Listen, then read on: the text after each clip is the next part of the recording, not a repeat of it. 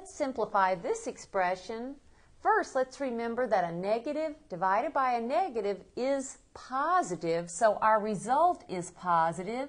Now let's think about 2 5/10 divided by 5/10. It is completely up to you. If you'd like, you can go to the side and divide 5/10 into 2 5/10. And how do you do that?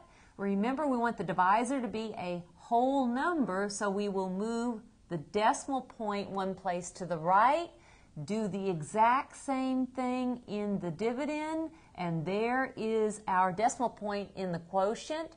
And then we are dividing 5 into 25, which is 5. So again, a negative divided by a negative is positive, and then 2 5/10 divided by 5/10 is 5.